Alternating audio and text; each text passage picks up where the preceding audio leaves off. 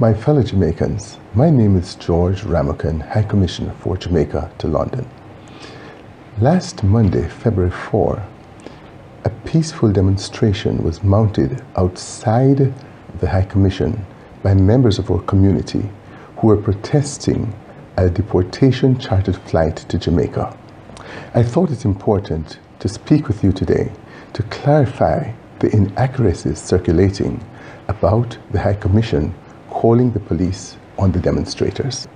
Here at the High Commission, we fully endorse and support the freedom of citizens to protest issues of human rights violation as they see it. And we believe that this is something that is one of the highlights of the Jamaican community here in the UK. Many other communities admire us for the fact that we have the courage to stand against injustices. Therefore, when the demonstration began outside the High Commission, we saw it as a positive development where people were expressing their views and expressing their disapproval of what they see as an injustice. And for that reason, we at the High Commission felt that this was a positive development. When the demonstrators asked to use our toilet facilities, we were very quick to offer them to come on in and to do that. And of course, this is just shows again that there was no ill feeling by the High Commission about the demonstration, because why would we allow them? This is not something that's normally done, where individuals who are protesting outside your building are allowed to come in. But we feel connected, and that is why we did it. So we were surprised that anyone could have even thought that we would have called the police on the demonstrators.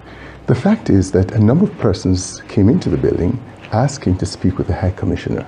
Of course, it was a regular working day, and there were quite a bit of appointments that were pre-scheduled, including the media that was all there. So it was quite a number of persons that were already waiting to speak with the High Commissioner. So they were told that it was not possible to speak with the High Commissioner right at that time. However, an appointment was set up. But some persons were just boisterous. They were insisting, and as a result, they began to make abusive remarks against a member of staff.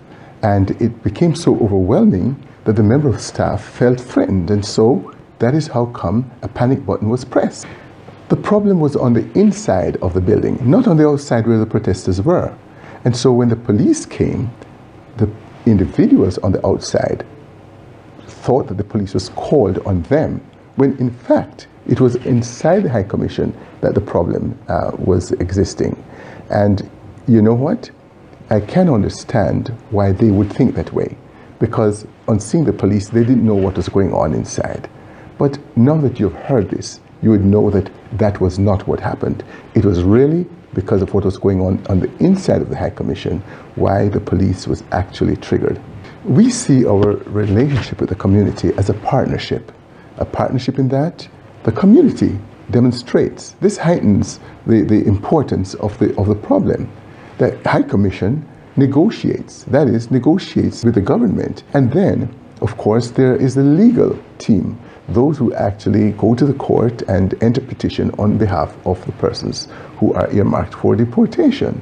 So that we should be able to see the role of each one of us and to respect that and to work towards supporting each other. So I ask you, please ignore any kind of information that would even suggest that the High Commission will call the police on the demonstrators who were on the outside. So already we have set up a number of meetings with members of the community. In fact, the person who actually did the first WhatsApp that is out there circulating, we've had a very good discussion, and she'll be coming in to see me next week. And this goes for a number of other persons, because it's important that we talk. It's important that we understand each other. So I just want to thank you for listening, and I just ask you that you would share this message with other members of the community as you fit. Thank you very much.